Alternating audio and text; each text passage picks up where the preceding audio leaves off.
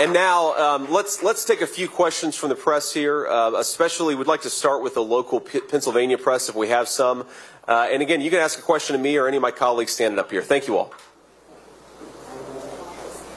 News is out that you've agreed to a debate on October 1st, and you're calling for additional debates. Can you explain what do you hope to get out of those additional debates? Well, it's not really what I hope to get out of these additional debates. It's what the American people deserve to get out of seeing the people who want to be their vice president actually debate.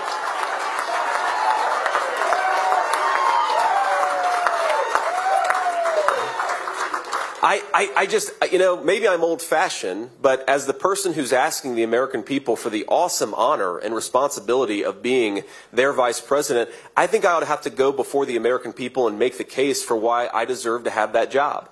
And I think it's disgraceful that Tim Walz and Kamala Harris are running from every media interview, running from every reporter. They refuse to respect the American people enough to stand before them and actually ask them for their vote. So I think we ought to do as many debates as we possibly can. I know the President Trump has invited Kamala Harris to do 3 debates. She's only agreed to 1.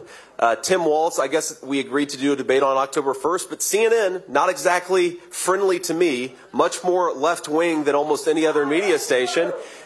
CNN wants to do a debate in mid-September. And I said, yes, absolutely, because the American people deserve it. And just one final point about this. Look, the Harris campaign is not running a political campaign. They're trying to produce a movie. She never stands before the American people without a script. She never talks to voters unless a teleprompter is right in the middle of them. This is not a person who we should trust to sit in a private room with Xi Jinping and Vladimir Putin and the leaders of America's, whether they're adversaries or friends. If you are afraid of a friendly media, and the media has been very friendly to Kamala Harris, then how can we possibly trust you to represent us on the world stage? The answer is we can't, which is why we ought to fire Kamala Harris, not give her a promotion.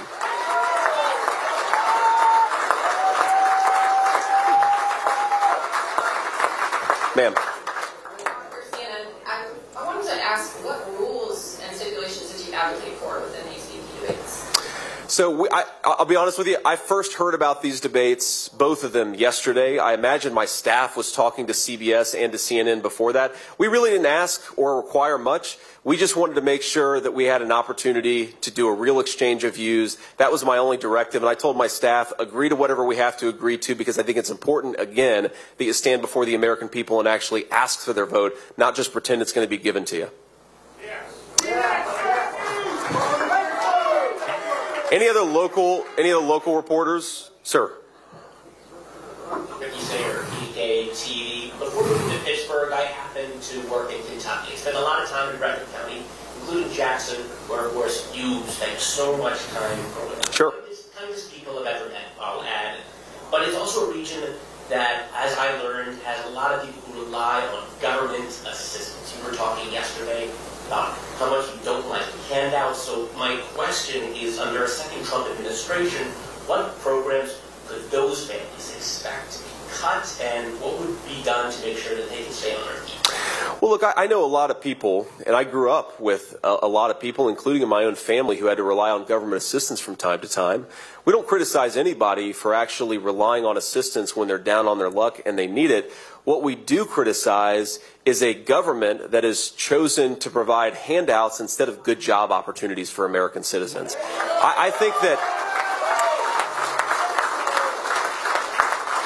because look, fundamentally, and again, I say this having known a lot of people who have required these programs to put food on the table. Fundamentally, if you are depending on the government is always going to be able to control you in a certain way. Whereas if you are depending on a good job and an economy that's growing for everybody, then no one is your master. You are your own master. And I think that's the vision of this country that we should have, is that every single person controls their own destiny, writes their own ticket.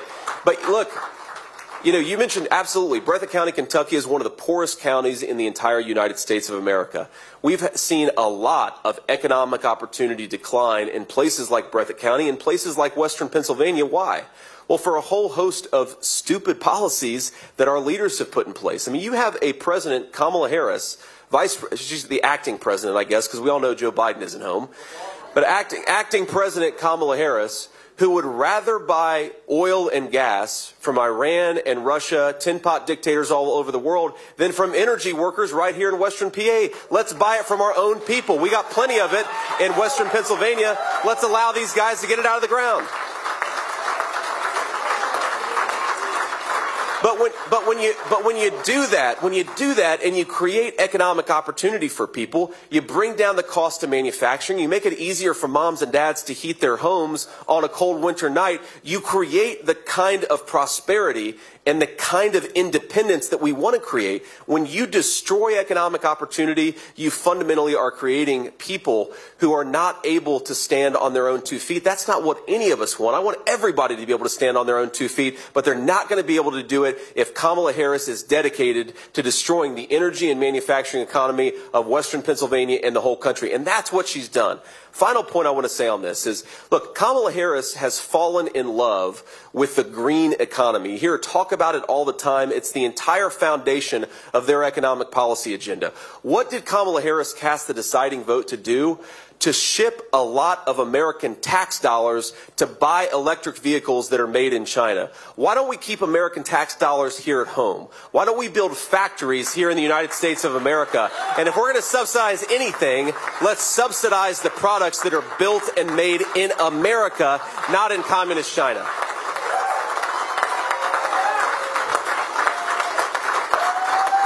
Thank you all. Any? That's right. That's exactly right. You ought to be up here answering questions, sir. Any other PA reporters? Then we'll do a couple nationals too. Yes, sir. Sorry, I'm Ryan. I'm with Pittsburgh Tribune Review. Just kind of wondering, could you maybe elaborate a little bit more on some of the benefits or policies that will benefit, veterans here, and maybe how that contrasts with your opponent?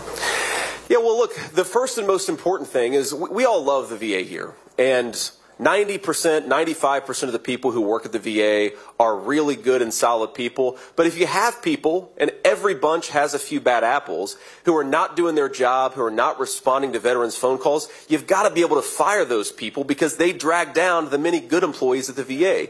One of the things... Thank you. But one of the things that President Trump did is he made the VA more efficient by empowering the people who were doing the good jobs and disempowering and sometimes firing the people who weren't doing good by our veterans. You've got to do that to make the VA actually function. You can't have any agency that can't serve its own people, and the way to do that is to make sure it has the highest quality people. We want the highest quality people in the VA. We've got a lot of them. We ought to promote them, give them benefits, give them raises. The people who aren't doing their job, they ought to get out and do something else. That's number one. The second thing is look, I was in the Marine Corps from 03 to 07, so I remember when I got out of the Marines, and the VA was my main source of health care for at least a few years. The main complaint that you heard back then from veterans was, we just don't have enough choices, especially if you're in a rural area where the closest hospital is an hour and a half away, the closest VA medical center is an hour and a half away. You've got to give those people choice to get health care in their local communities. Donald Trump accomplished that in a big and profound way. He gave veterans choice, and Kamala Harris has been trying to undo it. In fact, Tim Waltz, the person she selected because he was a veteran, to say nothing about his service record, Tim Waltz actually opposed the legislation that gave veterans more access to health care, more choice in their health care. I think we ought to be giving veterans more choice in their health care, and if we do, that's how we stay faithful to the promises we made to them.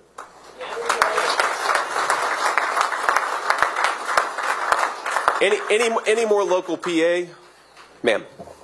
Hi, Olivia Bosser, WTHA News. And speaking with a lot of the veterans in our community, one thing that they tell us is that they are working in minimum wage jobs because they want to get their education on the battlefield instead of in a college. How do you plan to address the minimum wage in this country to help avoid wage disparity? So it's a great question. I think that, again, the best way to promote rising wages among all of our citizens, veteran or not, is we've got to have labor markets that are tight. And one of the reasons why we have so many people scraping by on minimum wage jobs is that Kamala Harris has let in 20 million illegal aliens to undercut the wages of American workers. Get them out of here and give a pay raise to American citizens, not to illegal aliens. But I want to address something, because he touched on something that's really important, which is the education component of this. And as all of us know, I mean, look, I joined right out of high school, and I went to college afterwards, but we have served with a lot of very smart master sergeants and first sergeants and sergeant majors and command sergeant majors. Not Tim Waltz, of course. He's not really a command sergeant major. He just pretends to be one on TV. But real people who do not have a college degree and have more real-world experience and more real-world education than anybody who got a 4-year, degree in basket weaving from a university. So we actually, I think, need to make it easier for veterans, and President Trump and I have plans to do exactly this, for the education that veterans get on the battlefield in their training to translate to the job market on the civilian world. And we do that, and I think that, one, we stop discriminating against people who didn't go to college, but we actually promote the skills formation, skills recognition in our veterans. That'll help raise their wages more than almost any government program. So why don't we take just a couple more questions, and maybe we can take some from the national folks too. Taylor, just who should I? It's bright out there. It's hard to see everybody's faces. Senator, thank you. Yep. Alan Fernandez with NBC News. Thank you, sir. You made a comment in the speech at the Claremont Institute in 2021. You said. Oh, here we go. You said that big corporations say abortion bans are bad for business because, quote, corporations are so desperate for cheap labor that they don't want people to parent children. Do you stand by that sentiment? And if so, what evidence do you have to support that claim? Well, sometimes the evidence to support it is what people actually say. And look, I really do believe that we have to be more pro-family in this country. And I do think, I mean, look, let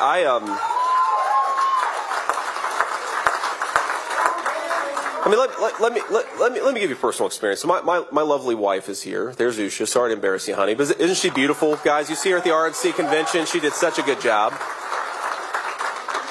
But look, my wife is a brilliant litigator. She's a brilliant lawyer. We met in law school, and she's had an incredible career.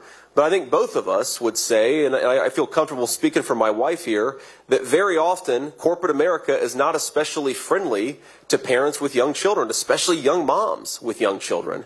And I think that we have to promote a culture of pro-family thinking and pro-family policy in this country, where we see children as as blessings and as resources and not as curses, which is how I think way too many companies and frankly way too many of our leaders in Washington think about our young children. So I would very much like for our young moms and our young dads to be able to have whatever family they want to have, and for them to not feel like it's going to ruin their career or ruin their future. We should be encouraging young moms and dads to bring life into the world, and I think there are a whole host of ways in which we prevent them from doing it, and that's got to change.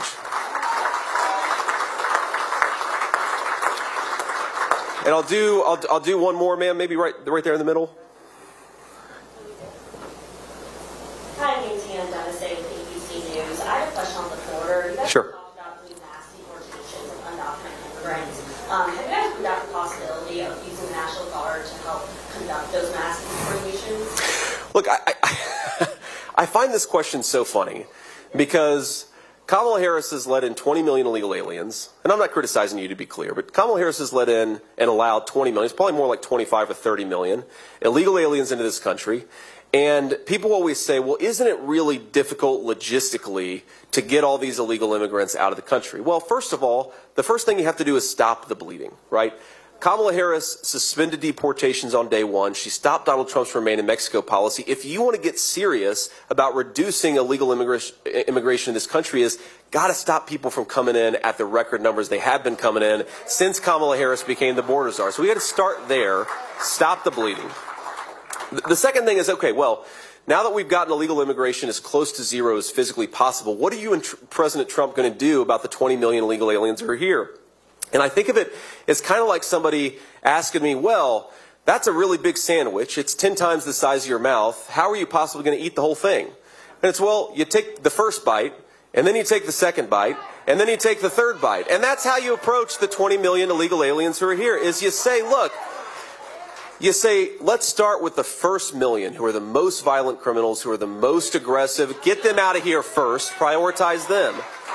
And then you see where you are, and you keep on taking bites of the problem until you get illegal immigration to a serviceable point. Now, you ask about using the National Guard. Look, I don't know that you need to use the National Guard, but we are going to use every law enforcement tool at our disposal to get illegal immigration under control. That is the most important promise that we will make on this campaign. We're going to get illegal immigration under control. We're going to make groceries and housing most affordable. And by the way, we have a vision to do it. We actually have the plans, we have the policies to accomplish this stuff. That's a big thing that sets us apart from Kamala Harris and Tim Walz.